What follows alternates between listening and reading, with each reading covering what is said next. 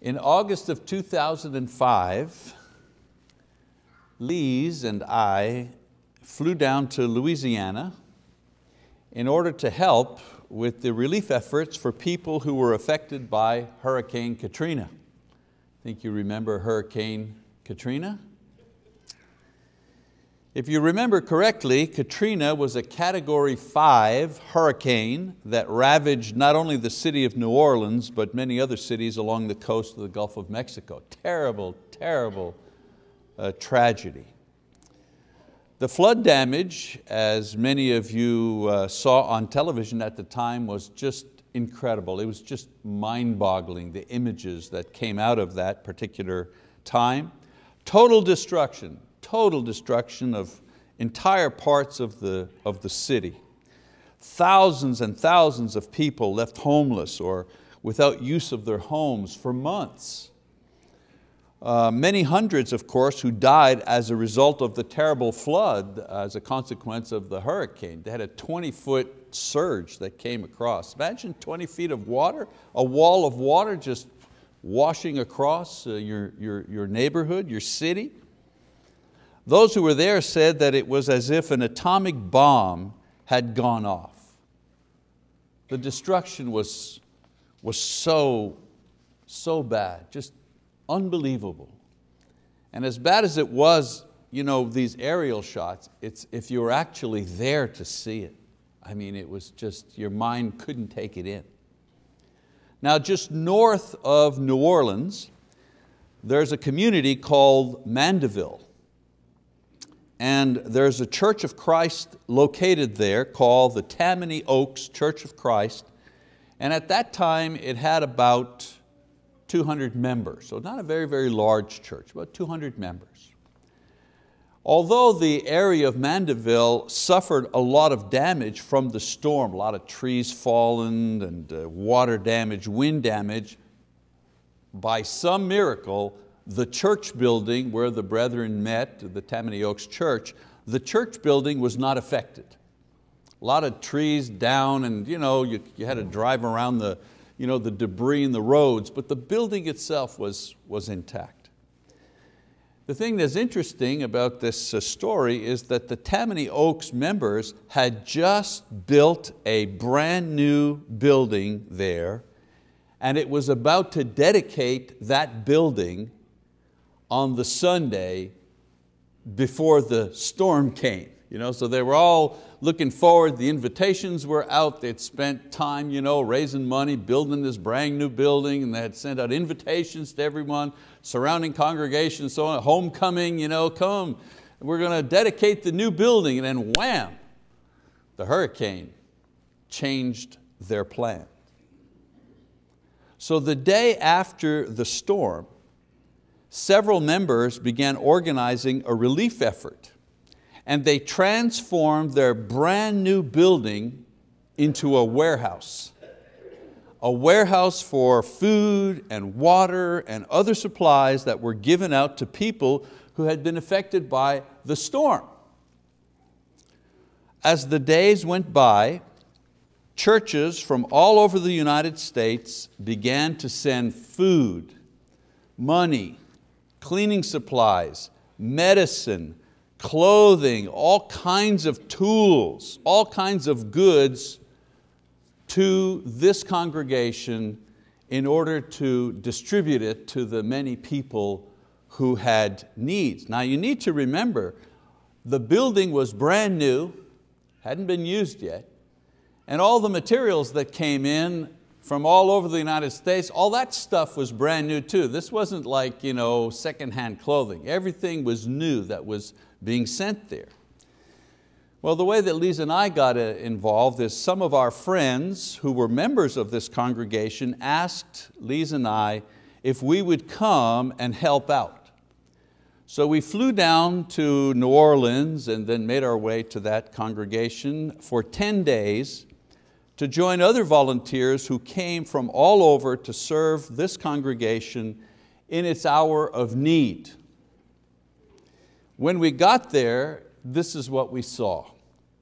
Every single day, all day long, trucks filled with donated supplies arrived to be unloaded and stored in the auditorium. Now they had a big auditorium that would seat more than 200 people because they were anticipating growth, but they didn't go the pew route. What they did is they bought those interlocking chairs so that they could move the chairs out and do other activities. Well, after the storm, they moved all those chairs out of the way so that they had a large space. This is aside from all the classrooms and offices, but the biggest space, of course, was the auditorium. And each day trucks would come and back up, beep, beep, beep, 18-wheelers and all kinds of trucks would back up to the front doors. And they had forklift trucks. Imagine in this brand new building, carpeted building, forklift trucks driving around and picking up pallets of stuff and whirling around and piling it up in the auditorium where it was almost to the ceiling with all kinds of supplies. There were over 100 volunteers who worked every single day in that place to classify and to pack and to distribute the goods in the daytime. At night they slept on the floor in between the boxes or in the classrooms. Some of the men built a makeshift shower area outside, and there were several showers with stalls. It was all outside, men, women. They had to rip down all kinds of things that they had outside in order to set up this shower stuff. In their fellowship hall, they set up a cafeteria because you had to feed 100 people every single day. So there were cafeteria workers and stoves were brought in, all kinds of things. And each day, hundreds of people from different parts of the city and the state would come for food, for medical attention, for water, for counseling, just a simple hug, just to sit there, because they had nowhere else to go, because the word got out that if you needed stuff, this congregation, Tammany Oaks Church, was a kind of distribution point. And it didn't matter if you were a member of the Church of Christ or an atheist, if you had a need, this is where you, among other places, this is where you came. Interesting, I saw them, they needed a communication center because there were so many people calling, so on and so forth, and I saw somebody with a saw, just saw a hole in the wall. This brand new, just saw a hole in the wall and just knock everything down and set up a communications center with all phone lines plugged in and strung out all over the place. Every day, some of the volunteers were formed into gangs or crews, if you wish, and they went into the city and into the surrounding area with chainsaws and mops and brooms and buckets and trash bags in order to clean people's homes or to remove trees that had fallen on their homes or on their cars. And all of these supplies and all of these services were given away for free in the name of Jesus Christ and His church. Now the time that Lisa and I were there, it is calculated, just the time that we were there in the 10 days, it was calculated that the church, that particular church, gave away over $1 million in food and in equipment, all donated by churches of Christ from the United States, even from Canada.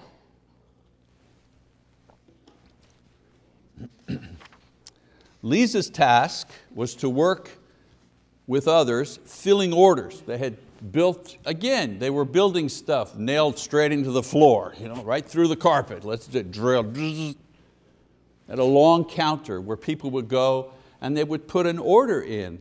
And what did they need? Well, we need clothes, we need food, we need this, we need that. We had generators. They were giving away generators so people could get power going. And part of Lisa's job was actually as an order picker. She would get the order, her and others, and she would go down, oh, blanket over here, she had a big basket, you need this, you need that, and bring it to that person and so on and so forth. Because I had, and continue, as you know, to have a bad back, I couldn't lift stuff, not all day long anyways.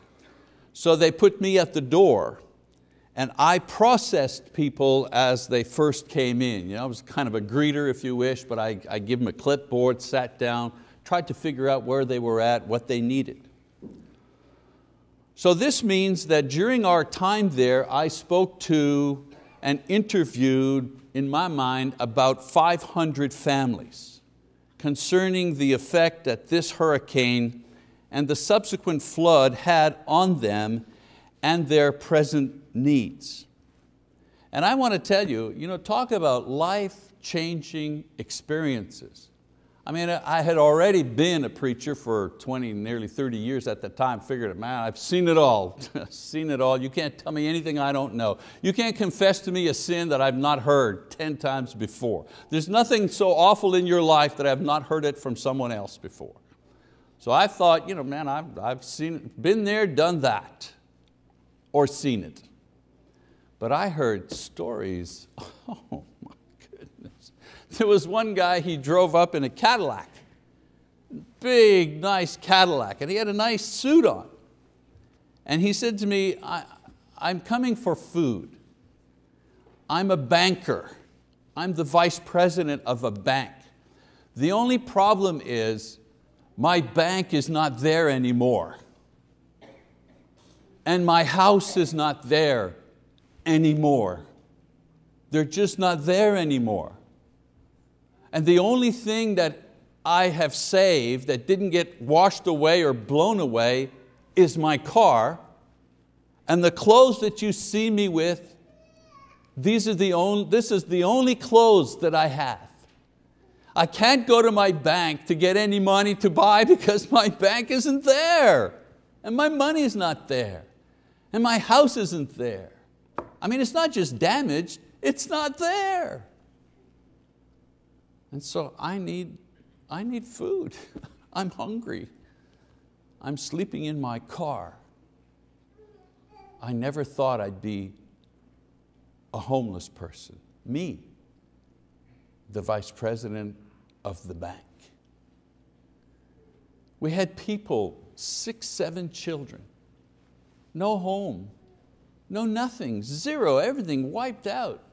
So many people not only lost their homes, but they lost their jobs because the place they worked at wasn't there anymore. There's no job to go to because there's no garage, there's no factory, there's no office building, there's nothing.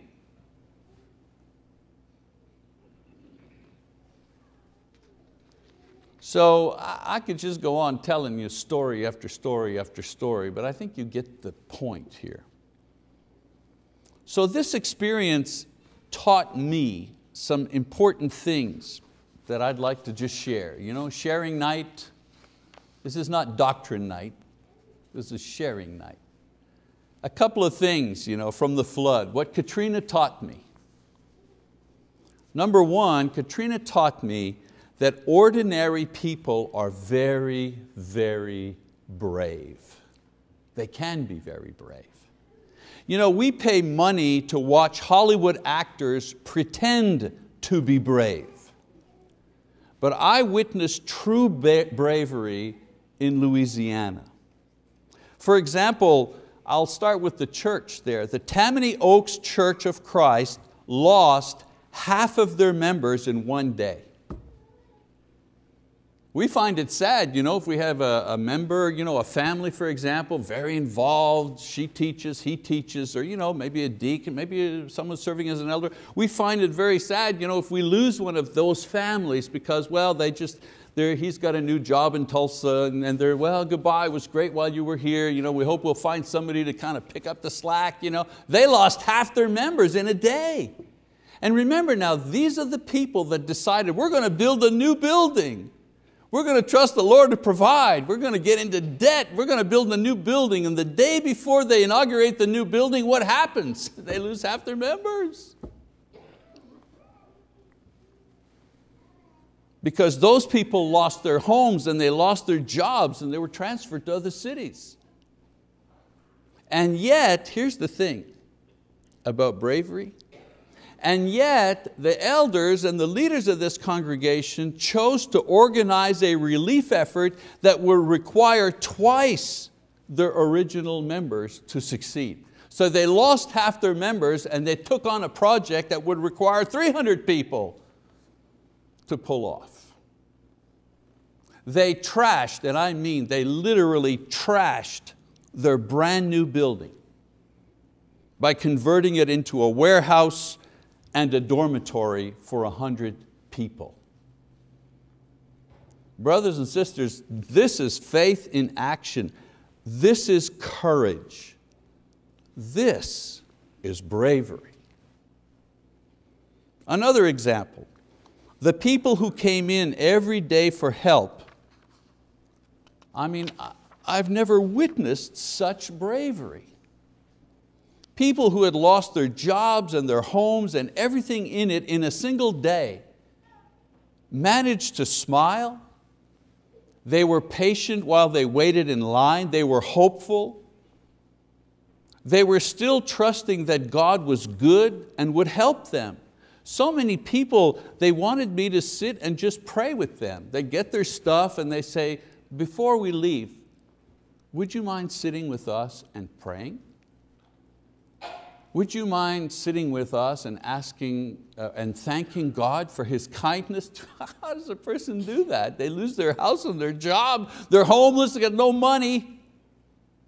They're living at some relative's house, on dry land somewhere, and they're asking me to lead a prayer to give thanks to God. That's bravery. Not the fake bravery we see in movies. This is bravery at the highest level because they had every reason to complain, every reason to be bitter, and yet they were not. So I learned that courage is demonstrated in ordinary people when they continue to do ordinary things while going through terrible suffering and loss. It's a very courageous thing for a woman, for example, to pick up her kids after school and do their homework and call their mother and look in on the neighbor who's not feeling well while she's dealing with the fact that her husband left her. See, that's courage. That's bravery. Bravery is a brother in Christ who continues to uphold the highest standards for his own personal conduct, despite the fact that he may be suffering some illness or disease or some loss. That's courage. That's bravery. Another lesson that I learned about the great potential of women in ministry. I always knew it, but I saw it in action in New Orleans. One of the interesting things about this benevolence project is that it was mostly led and organized by the women in the church. Now the elders had gotten together and made the decision, they got a call, your building's the only one standing, can we use it for warehousing, and would you take on this responsibility? And these men, these courageous men, they stepped out in faith. It would have been easy to say, look, we got a brand new building, we're in debt, we can't just trash the place. We need to be good stewards. But they didn't. They didn't. They said, we'll do it. The Lord is calling us to do this work. We'll do it. So they blessed the effort to begin with, but it was a sister in the Lord, her name is Janet Hines.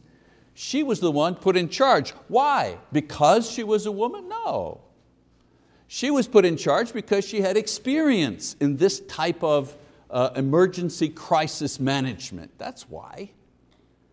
And also because many of the men of the congregation had lost their jobs and so on and so had been transferred out. They had to go find work to support their families. And so Janet had experience in organizing these types of things, and she did a fantastic job. In addition to her, other women filled key positions in coordinating finances, because they were receiving thousands and thousands and thousands of dollars were coming every day, checks, cash, money orders. This had to be accounted for. Well, we had women in that congregation who were bookkeepers and accountants, and they stepped forward and said, well, we can do that. And we had volunteers who delivered things. We had several nurses, registered nurses, one who was a member and another one who just wanted to help, and she came from out of town and she dropped everything and came and brought medical supplies. And so these women provided the first aid and the medical. They were the medical people. Yes, were there men? Of course. There were men there doing all kinds of tasks. Who do you think were handling the chainsaws to cut down the trees and to bulldoze stuff and so on and so forth? Both men and women on those crews, but the men, let's face it, they were doing the heavy lifting. But it was interesting that the way things worked out, it was the women that had the key roles. It was just one of those things. Now the wonderful thing that happened, however, was that when Sunday worship was organized, because every day we'd have a devotional very early in the morning, I don't know, 7:30 or something, all the workers would be there, we'd have a devotional, prayer requests, strategy meetings, the elders would talk about some of the goals we had for that day, so on and so forth. But then on Sunday, there was a worship service. And what they did is they just moved the boxes over and pushed things back and got some of those chairs and put the chairs up and so that everybody could sit. And the wonderful thing that happened is that when Sunday worship was organized, the men took the leadership of that public service, just like the Bible teaches. I observed a beautiful balance of shared responsibility with the sisters taking the lead in an important work of the church. Why? Because they had the expertise. And then the brothers taking the lead where the Bible directed them to do so. No back talk, no snarky remarks. Everybody understood they were fulfilling the roles that God had given them. What impact the church would have if we could unleash the power of women in ministry. We know that here, don't we? We know that here. We have a dynamic women's ministry. Women who minister and women who minister to one another in this congregation. And you know who you are. As a matter of fact, I had lunch with a young couple today who were visiting. And in wanting to know about the church, well, let me tell you about the congregation, and I began to share with them, well, we're well established, blah, blah, blah, this and that. And one of the things, we have this and that, and one of the things I said was, and we have an amazing women's ministry here, not duplicated in many other churches. So my experience in Louisiana taught me that it is possible to do this without creating conflict in the church and without compromising the teachings of the Bible. All that is needed is humility and submissiveness by both men and women, so that we can all serve the Lord with our best gifts and not compromise the teaching of the Bible when it comes to the male spiritual leadership that God has given to the men in the congregation. I just saw that principle working so beautifully, so harmoniously at this time of crisis in New Orleans.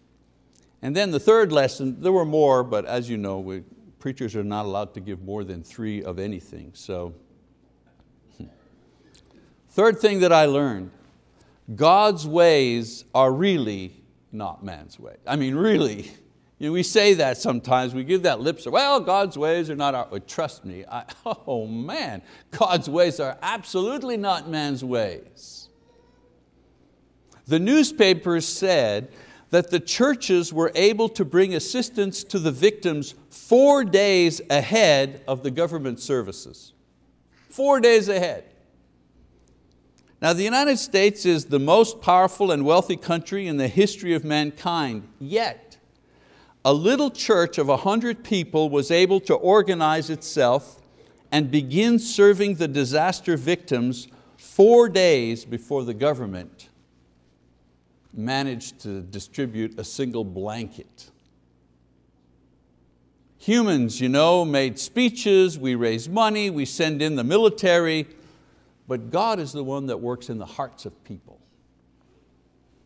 You see, the government can't make you want to serve, but the Spirit can move one person to influence another to serve, as He did with us through the emails pleading for our help written by both Janet and her husband, Doug.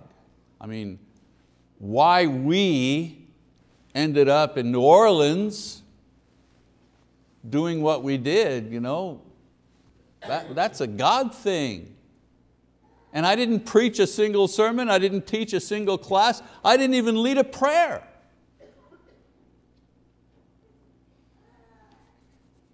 In times of crisis, God not only helps the victims, but He manages to mature the volunteers through their service. And no government can do that.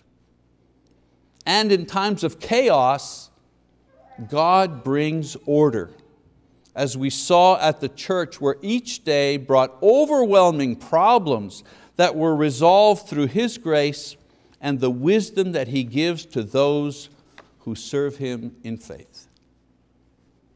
In the end, I saw no wasted effort. Every little thing being done was contributing to the overall good of both the victims and the helpers.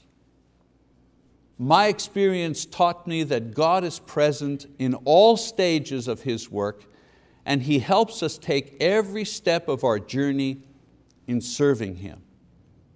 Many times we think, Lord, help me just get through this crisis part. And we forget that it was God that brought us every step of the way until we got to the crisis, through the crisis, and past the crisis. Whatever makes us think that God stops being with us when the times are good?